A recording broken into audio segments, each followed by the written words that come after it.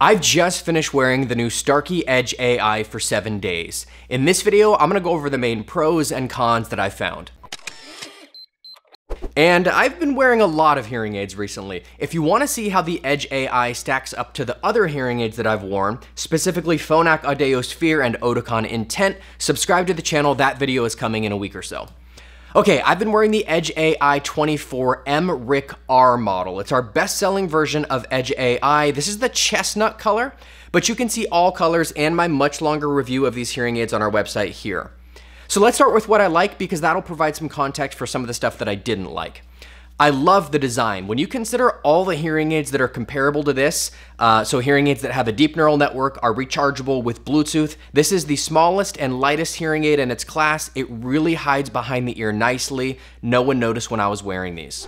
It has excellent battery life. Again, best in class. This hearing aid lasts over 40 hours on a single charge. No comparable hearing aid comes close to that. The lowest I ever saw my battery get after accidentally leaving the hearing aids on overnight was 40%. It has Bluetooth LE audio and Auracast. That means it's future-proofed with the next generation of Bluetooth. Now, you're probably not gonna benefit from this yet because hardly any phones have Bluetooth LE audio. Like my iPhone doesn't. I think a couple Pixel phones do, a couple Samsung phones do. But as new devices roll onto the market, they will be able to connect and stream to Edge AI using that new protocol, and it's supposed to be much improved over the existing made for iPhone specification, specifically the sound quality. Sound quality isn't good on the MFI specification with any hearing aids. Same thing's true with Auracast. You probably won't be able to use this yet because it requires having Bluetooth LE audio in your phone, and it requires that venues have an Auracast broadcaster. And this tech is still rolling out. In the future, Auracast will let you stream wireless audio from venues straight into your hearing aids. So if you can imagine like someone at a pulpit at a church or something speaking, their voice could stream right through your hearing aids. And there's a lot of applications for this. I love how quiet these hearing aids are. All hearing aids have a bit of circuit noise or machine noise. That's a white noise generated from the electronic components inside the hearing aids. This is something that bothers me with almost all hearing aids, and it didn't with these. It was super subtle, quiet enough that if I wore these in my quiet office here, it didn't bother me at all. The other thing that I really liked about these was there was minimal echo. A lot of hearing aids, when you talk, you hear your voice booming back at you through the hearing aids. It's an echo. That wasn't too bad with these. I could totally tolerate it. And finally, what you're probably buying this hearing aid for, it does a really good job in noise. Now, my hearing is pretty much normal. It's almost perfect, actually. I have a little bit of high frequency loss, enough that when I get into a noisy place like a restaurant, if the waiter doesn't look at me and enunciate, I'm gonna be guessing a bit at what they're saying. Edge AI has a deep neural network in it, and for the first time ever in a Starkey hearing aid, it is always on, it's always running. And that means that these hearing aids are using state-of-the-art tech to separate speech from background noise, and you guys, it really works. If you want the technical details of how it works, read that complete review that I did. But when you use Edge AI, and particularly when you activate Edge Mode Plus, which is like the deep neural network processing on steroids, there is a really clear difference between speech and background noise. I'm not kidding you, I wore these in a restaurant with over 80 decibels of noise. That's a really loud restaurant, held a conversation perfectly. This deep neural network stuff is not hype. All manufacturers are racing to add it to their hearing aids. Starkey was the first company ever to do it in 2020, so they've really got a handle on this stuff by now.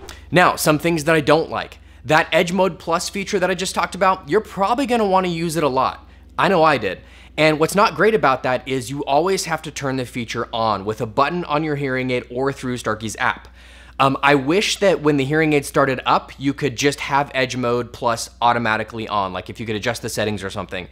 Not a big deal, but would be nice to have. Next thing I didn't like, look, I love the sleek design of this hearing aid, but there is only one button on it. So if you're someone that likes a lot of control over your hearing aids, because there's only one button, there's only so much that you can do from that button, and that means you're gonna have to use the My Starkey app sometimes. Some features just didn't work very well. These hearing aids have a tap control feature that you can use, which gives you a little bit more control over the hearing aid instead of just using the push button. But I found that it only worked reliably for me maybe 20% of the time.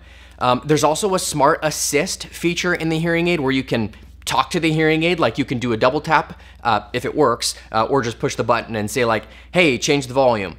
But I found that that only worked for me when I already had the app open on my phone in front of me, and at that point it's like, why not just do the adjustment through the app?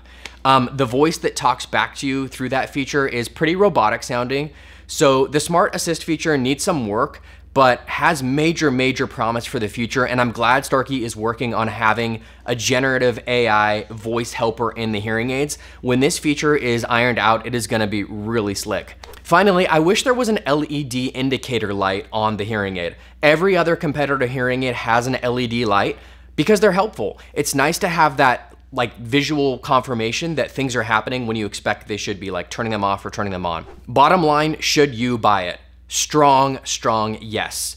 I've worn Edge AI for the past week, and for the previous 2 weeks, I wore Phonak Audio Sphere and Oticon Intent.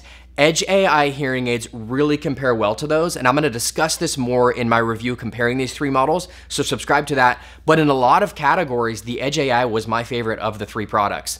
When you consider how good it is in noise, the battery life, the size, I mean, it is over 100% smaller than the Phonak Audio Sphere Infinio. It is really hard to go wrong with the mRIC R style. By a long shot, this is my favorite Starkey hearing aid I've ever tried. Really easy to give this hearing aid a big stamp of approval. If you wanna try it out at amazing prices with local care included, just visit our website at ziphearing.com.